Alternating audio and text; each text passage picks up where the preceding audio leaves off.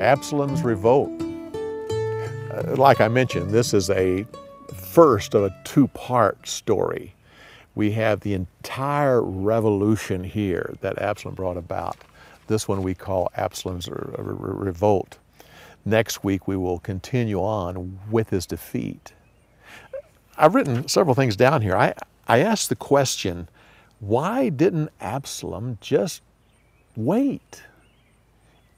He was really the next in line. Ammon was the oldest son of David, but because he raped his half-sister, Absalom killed him. Then, after that, there was Daniel. Not the prophet Daniel, but Daniel, who was the son of Abigail. Nothing said about him. People think that he probably died, but he was the second oldest son.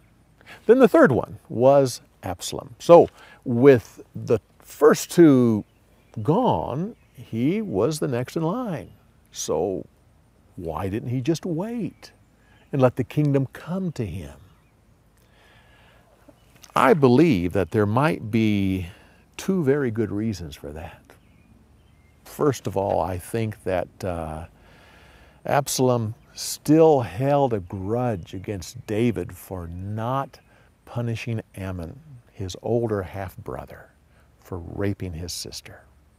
I think he still felt that David did wrong there and wanted to hurt him. But probably a more likely reason is the fact that Absalom probably knew that David wanted Solomon to become king. Now, Solomon was much younger and was the child of Bathsheba. He probably knew that the kingdom would go to him if he just waited. Adonijah, Absalom's younger brother, later on seemed to know that Solomon was going to be king if he didn't do anything. So Adonijah took the help of Joab and rushed in there to make himself king. Now, that's a later story, and I won't go any farther, but I'm just saying that he probably knew, same as Absalom. And so Absalom needed to strike and get the kingdom. You have to remember, Absalom was popular.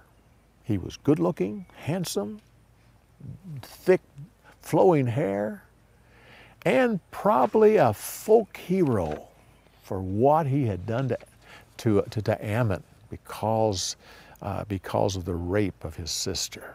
People probably rejected that. Besides, he spent 3 years up in the north building this relationship.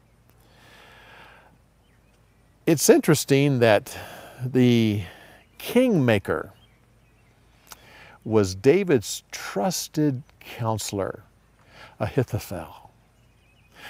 Most people don't look close enough to realize that Ahithophel was not only David's trusted counselor, but he's also the grandfather of Bathsheba. Interesting. Bathsheba was well known. She was the granddaughter of this trusted counselor. She was the daughter of one of David's 30 mighty men and the wife of one of David's mighty men.